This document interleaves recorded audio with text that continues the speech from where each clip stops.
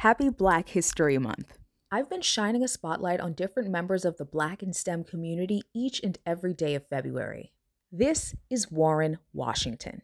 Dr. Washington was one of the first to use computers to track climate change. He co-developed a new computer model to track the changing climate, and later updates would add ocean, sea ice, increasing carbon dioxide data.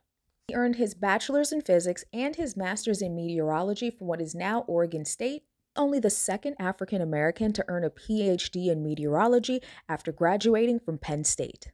He was the advisor to 5 U.S. presidents, and he earned the National Medal of Science from President Obama. He holds multiple honorary degrees and awards, including the Charles E. Anderson Award from the American Meteorological Society. Have you ever heard of Dr. Warren Washington?